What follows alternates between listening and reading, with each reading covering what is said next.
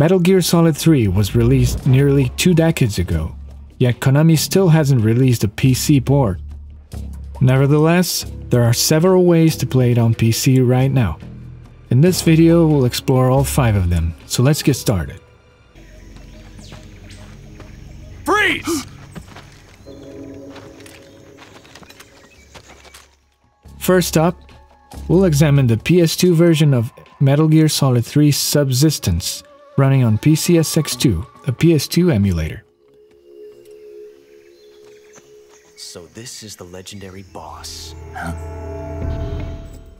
On the PS2, the gameplay on MGS3 is locked at 30 FPS, and the image is presented in a 4:3 aspect ratio. However, PCSX2 offers a widescreen hack and a cheat code that allows for 60 FPS gameplay. While these features enhance the gameplay experience, they do have some drawbacks. The 60 FPS cheat code is resource intensive and can cause performance instability. On my PC, I get FPS drops very frequently with the cheat code on.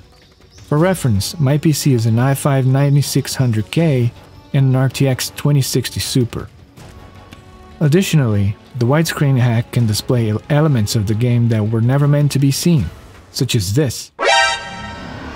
In this cutscene, Ocelot has already left the area, but his model was left off screen, and it shows up when the widescreen hack is on.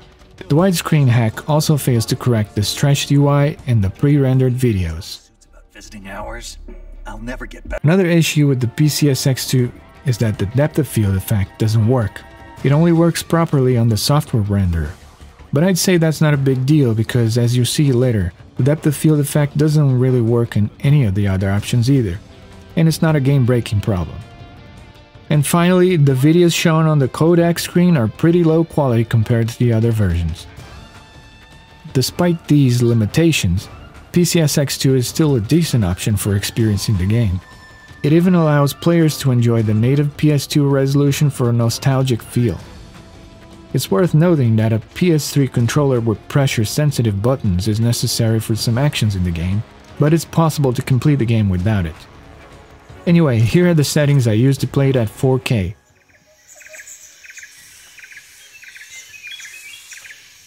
Next, we have the Xbox 360 version of Metal Gear Solid 3 Snake Eater HD Edition, running on Xenia, the Xbox 360 emulator. Activate the alarm model. This is one for the history books. The world's first Halo jump. The HD Edition supports 16:9 widescreen and runs at a smooth 60 FPS, making for a superior visual experience with no stretched UI or pre-rendered videos. However, Xenia's performance can vary depending on your PC specs. While it's possible to maintain 60 FPS at the Xbox 360's native resolution of 720p, my RTX 2060 Super struggled to keep up at 1440p and was unable to run the game at 4K at all. It seems Xenia is very heavy on GPU, so if you want to play it at 4K, you need to have a powerful GPU. Despite this, the game remains playable without game-breaking issues. The Xbox controller doesn't have pressure-sensitive buttons, so there's no need for a PS3 controller. However, Xenia's input lag can make the game a little more challenging to control. Audio lag is another problem that can't be fixed, and the depth of field effect is broken in this version as well. Raindrops are more transparent compared to PCSX2, making them nearly invisible in some cases. I'm loyal to the end. These issues aside, the Xbox 360 version is a viable option, particularly for those without a PS3 controller and with powerful GPUs. I use the default settings, except for the 2x scaling and a certain option that fixes some transparency issues.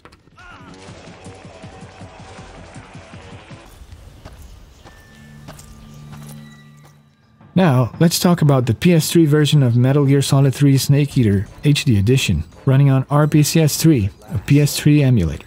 Looks like the boss's info was right. Like the previous option, this option supports widescreen and runs at 60 FPS. However, it shares the same issues with the broken depth of field effect and nearly invisible raindrops.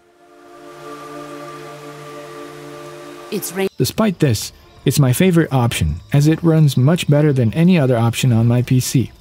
Even at 4K, I experienced only minor FPS drops, while still maintaining performance similar to a real PS3. RPCS3 is heavier on the CPU than the GPU, so keep that in mind. Any decent modern GPU that can run Vulkan is enough. However, not any CPU is capable of handling RPCS3. I'll leave a link in the description for a chart showing the performance of several CPUs on RPCS3 that you can use as reference. And while looking at the chart, keep in mind that my 9600K is enough to run MGS3 at 4K 60fps, but not every PS3 game runs the same on RPCS3. Anyway, this version is the one that runs the best for me and looks very nice at 4K. But do keep in mind that it also requires a PS3 controller for certain actions though. And finally, here are the settings I've used for this video.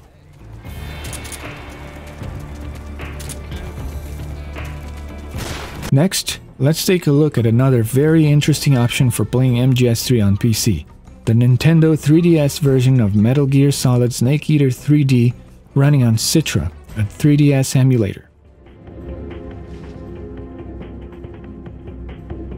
This version of the game, released in 2012, features significant changes in both graphics and gameplay.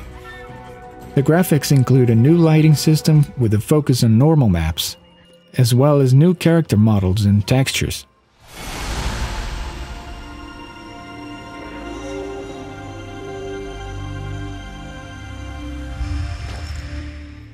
However, the low resolution of the 3DS screen means that the textures are also low resolution, and some may find the new lighting too shiny. Personally speaking, I'm not a big fan of the new graphics. But what do you think? Leave a comment below and let me know.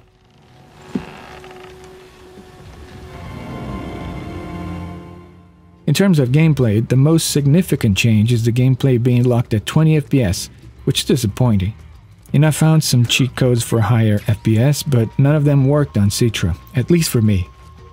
Additionally, aiming is done with face buttons due to the lack of a second analog stick on the 3DS. And, while you can remap the buttons to a controller's right analog stick, you'll be mapping digital values to an analog stick, and it just doesn't work right. Other changes to the gameplay make the game more similar to Peace Walker, including the over-the-shoulder aiming style, new damage indicators, and crouch walking. So it makes me think they ported MGS3 to the Peace Walker engine for this version. Another change is the audio quality, which is lower in this version. From here on out, we'll be using code names to refer to each other. Your code name for this mission will be Naked Snake. I'll be referring to you as Snake from now on. This was probably done to be able to fit the game in the 3DS game card. Anyway, let's talk about running the game on Citra. Firstly, the fact that the 3DS has two screens makes it impossible to run the game in true full screen, as both screens need to be shown. And, like I've said before, the gameplay is limited to 20 FPS, but the cutscenes can go up to 60 FPS. However, performance is quite rough on this emulator, especially when increasing the resolution. My PC couldn't handle 4K or even 1440p. Even at 1200p, I get frequent FPS drops during cutscenes. Only something like 720p was enough for my GPU to handle, as this emulator is very heavy on the GPU. Also, the emulator crashed at least once when recording the footage for this video. So while being a pretty interesting version of MGS3, the terrible controls and performance issues makes this option pretty much unplayable in my opinion, and as a result, I definitely don't recommend this version.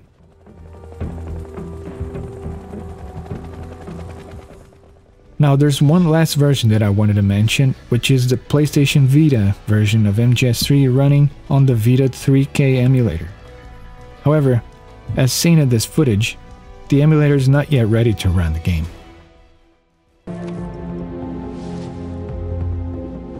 Put out that cigar. Connecting oxygen hose to interior connector.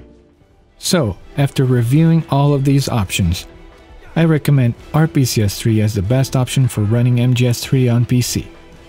It runs very well and looks great at 4K, although it does require a PS3 controller for certain actions. If you don't have a PS3 controller but have a good GPU, Xena is another option. But sooner or later you'll have to choose. And PCSX2 is also a good option, especially for those looking for the retro experience. But I suggest avoiding the 3DS version on Citra, at least for now.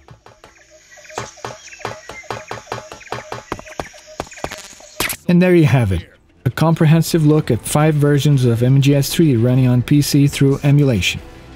I hope you enjoyed the video, as it took a lot of work to make it. And if you're going to try MGS3 on PC, have fun. Anyway, if you enjoyed the video, please leave a like and subscribe for more. Thanks for watching, and I'll see you on the next one. That's major ocelot to you. And don't you forget it.